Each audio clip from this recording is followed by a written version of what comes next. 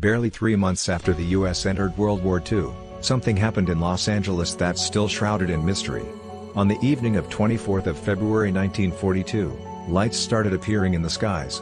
An order for a total blackout of the city was issued, and anti-aircraft fire adorned the skies. Many flares and blinking lights were reported from the vicinity of defense plants, except, there were no planes. The government later explained that the lights were from weather balloons, but many have suggested that, like the Foo Fighters, the lights were UFOs.